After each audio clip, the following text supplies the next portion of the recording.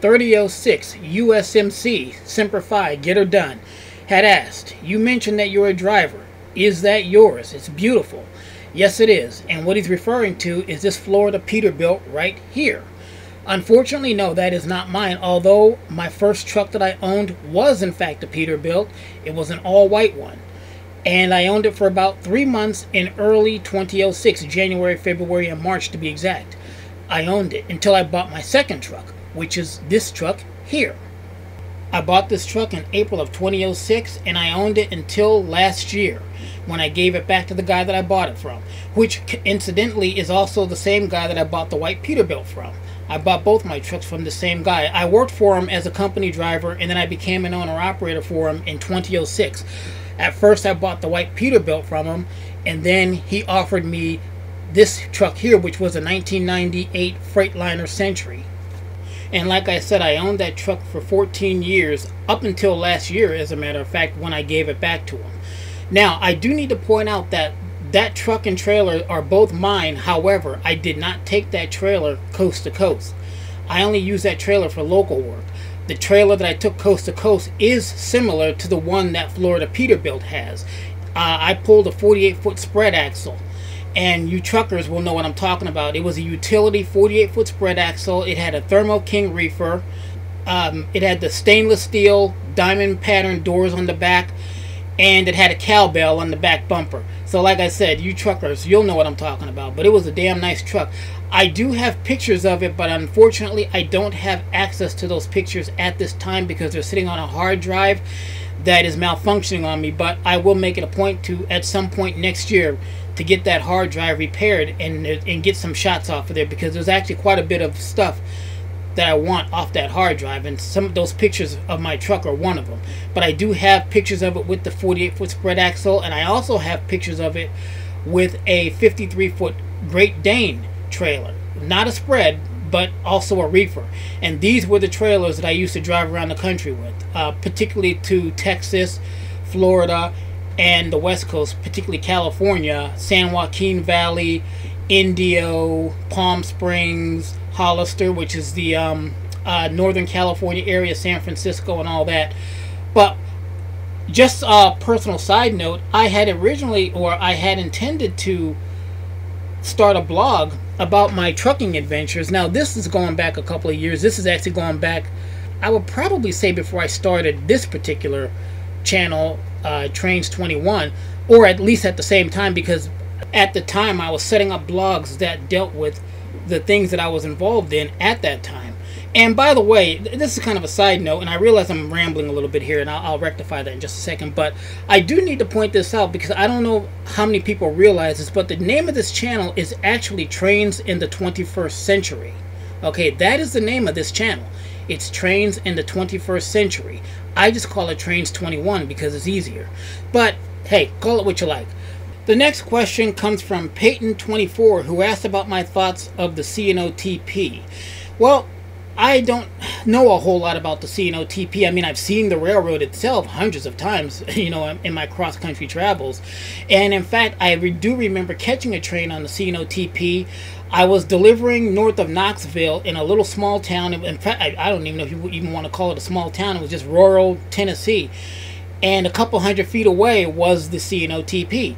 And I do remember a southbound train moving by with a high hood SD40-2 on the point. Now, we're going back over 10 years now. Unfortunately, I was not able to get a picture of it, but that's the only train that I can remember seeing on the C&O-TP. I am planning to railfan the C&O-TP in 2022. So if anybody out there lives near the C&O-TP, or at least knows about it and wouldn't mind showing me the railroading on that line. I mean, I'm familiar with some of the trains. You mentioned, Peyton, you mentioned that we used to share 178 and 179. Now, I'm not familiar with those train symbols, either on the C&O-TP or coming through here. However, from 2005 to 2015, that 10-year period, I did not railfan the Sunbury line because that's when I was driving trucks. Well, I mean, I've been driving trucks since 1993. 1994, to be exact. I started driving trucks New Year's Day, 1994. But I was driving cross-country in that 10-year period, and I did not railfan the Sunbury line or northeastern Pennsylvania for that matter, not one iota. In 10 years, I did not rail fan anything in the local area.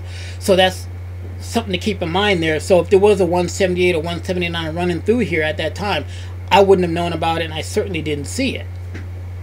As far as 170 and 171 are concerned, I am familiar with those two train symbols, but only through the videos of other people, not because I've actually seen them myself.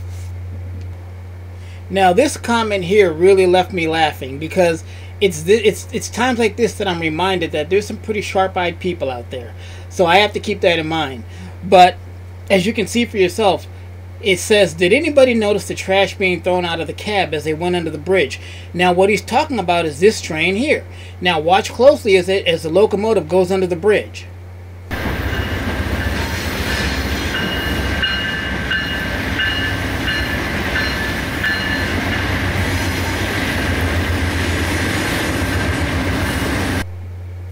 In regards to this comment, the truth of the matter is both of you are sort of kind of right, and I'll explain. What the conductor was throwing out of the train was not trash; it was bottled water, and yes, it was for the homeless that live under the bridge. Remember that this shot was taken in June, and it was extremely hot out.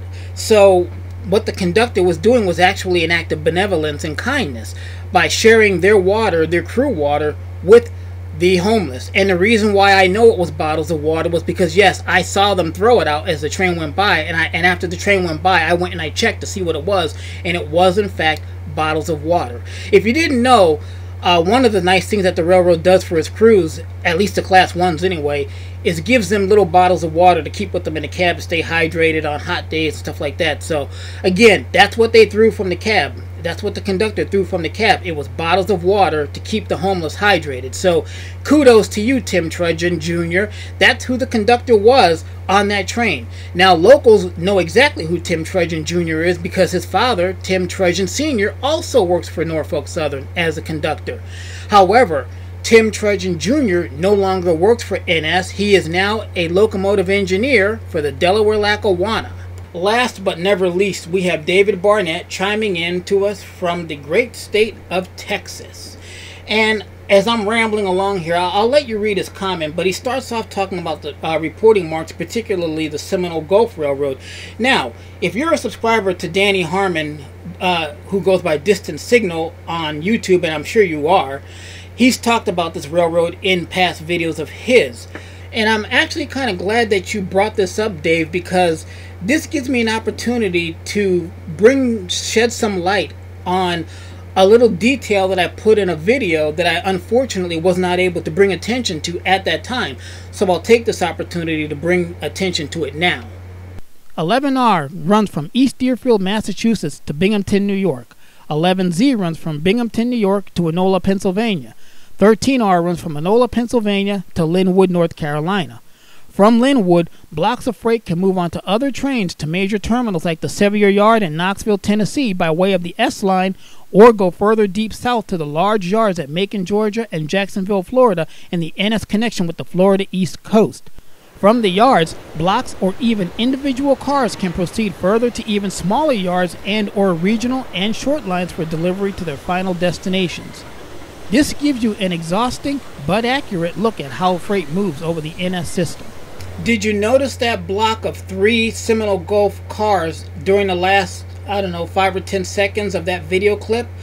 I put them there intentionally because Seminole Gulf is fairly common through this area on the north-south trains, particularly the 11Z and the, well, now 12Z.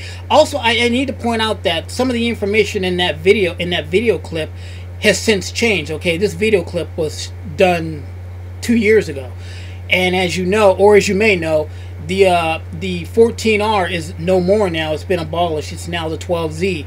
For about a week or two, a few months back, it was the 14Z, but that didn't last, like I said, but for a week or two. Now it's back to 12Z again. So if it's even that, because I haven't seen the train in over a year.